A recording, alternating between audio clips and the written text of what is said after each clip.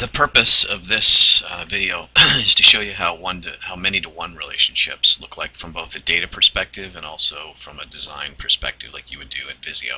I'm using Microsoft Excel here only just to illustrate the relationships, not as a tool for design, much like I would use a whiteboard to explain something to you if you were in class.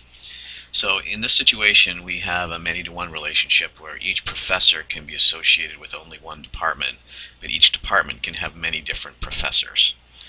And we have two tables, a professor table and department table, each with its own information identifying the professor and identifying the department.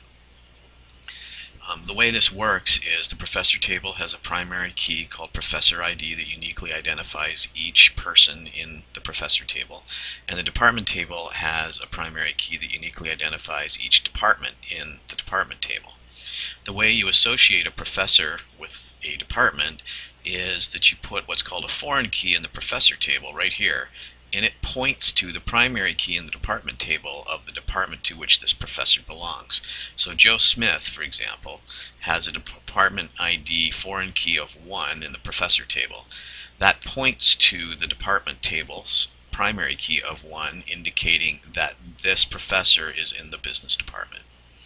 So when you see this data perspective here, you'll see how the database management system is capable of associating rows of data in one table with rows of data in another.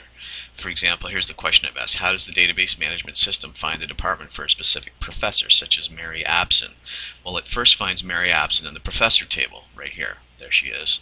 It retrieves her department ID, which is the number 2. So in this professor table, department ID foreign key is 2. Then it goes to a department table and puts the number 2 in the department column and then reads the department. So it finds it finds the number 2 in the department table. It finds this 2 and says, oh, Mary Abson, she's in the English department. We could look at Ralph Swetlin. His department ID is 1. Well, that means that this is pointing over to this department ID primary key in the department table, and that means that Ralph Swetlin is in the business department. So these are the rules when you're designing. Every table must have a primary key, just as we had a professor ID for the professor table or a department ID for the department table. The foreign key goes on the many side of the relationship. What I said was each professor is associated with one department, but a department can have many professors. So that means the many side of the relationship, the professor table, is the one that has the foreign key in it. The foreign key points to a primary key in a table on the one side of the relationship. So this foreign key is pointing, number 1 for example, points to the one side of the relationship, which is the department table, because each professor is associated with one department.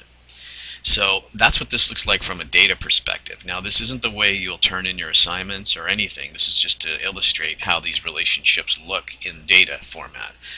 In Microsoft Visio, this is what the design looks like. You've got a professor table. You've identified the column as the primary key is the professor ID, and then you've got the last name, the first name, and the department ID is the foreign key. That matches this data perspective perfectly. And the department table has a department ID, which is a primary key, and then a department description, which is a non-key column. It's not a foreign key or anything, it just holds information. And that's how you create that's the rationale behind many-to-one relationships in a relational database design.